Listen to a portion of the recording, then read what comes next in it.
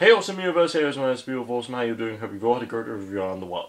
And this is the review of Monday Night Raw this week. Basically, well guys, I'm going to do a lot of videos tonight because I've been slacking, I'm sorry.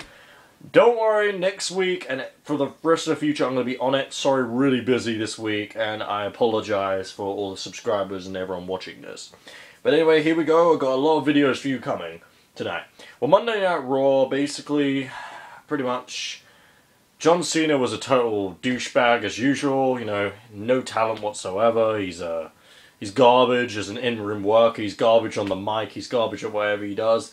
You know, it was really stupid, his promo. He came out and he said pretty much that, you know, last week that, you know, he was taking the mick out of Bray Wyatt, that he was a homeless junkie and everything that lives under a bridge or some crap like that, you know, which wasn't even funny because no one even found it funny, apart from maybe some kids or something. But you know, basically with Cena, basically this week he comes out and he says that he's afraid of Bray Wyatt.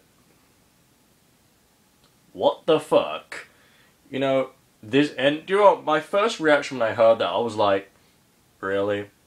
This is seriously the guy who's the main guy and who's been the main guy for 12 years? Are you fucking kidding me?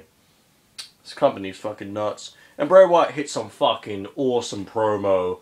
Finally, you know, saying how basically, you know, he's pretty much against everything John Cena stands for and everything, pretty much mocking him and everything. It was fucking awesome. Bray Wyatt's the fucking man. Fucking beast in the ring too. It's a shame he's going to get buried and, you know, Cena's going to kick out the Sister Abigail. Don't be surprised if you hear 1, 2, oh, Cena kicks out of 2 again, as usual. Because this guy, you know, if a nuclear bomb hit him, he would, you know, kick out. So anyway, let's get to the rest of the show. You know, there wasn't really much that happened apart from, you know, the Daniel Bryan Triple H thing. You know, obviously Triple H had that boring exchange with Randy Orton and Batista. That was boring.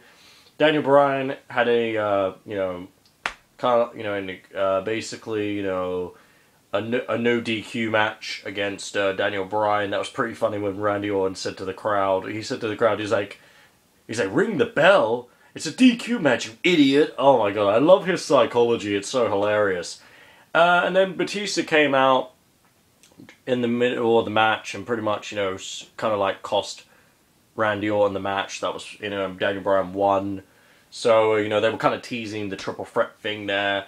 And, you know, Triple H, you know, and then at the end of the show, Triple H and Daniel Bryan talked, you know, about it and everything. And they put him in handcuffs and, you know, they pretty much, you know, Triple H beat on him and everything. So, you know, and apparently if Triple H wins, he will be in the main event. So, wow. They're obviously definitely not going with Triple H winning because that would just be fucking garbage. But not surprised because he's an egomaniac. And, yeah, well, there wasn't really anything else in the show, really. Apart from, you know, Paul Heyman's awesome promo on Undertaker.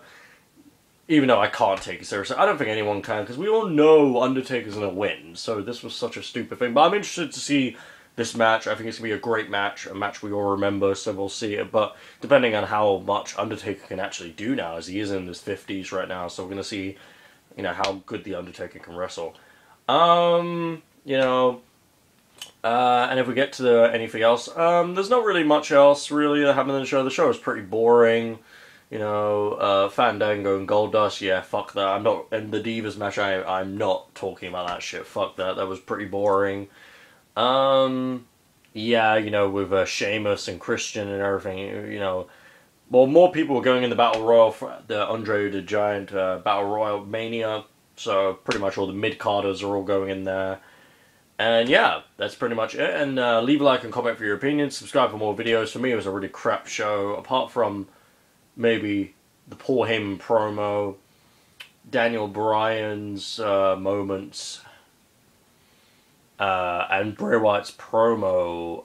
Oh, and the Shield turned face on Kane, so that was awesome. But, you know, now I don't understand what the fuck they're doing with that. I'm really getting a little confused. I think we all are, but, you know, whatever, you know, and, yeah, you know, guys, wrestling fans, subscribe to my channel, you know, ROH fans, ECW, WCW, you know, TNA, you know, any type of wrestling fan, New Japan, subscribe to this channel if you want more wrestling videos. I do reviews, I do everything about wrestling, so guys, subscribe. And my rating is about 3 out of 10 because, you know, there was only about 3 good things. And obviously, you know, for Monday and everything, and for WrestleMania coming, I will do the review. Bye guys, love you. Remember, you're awesome. Bye guys.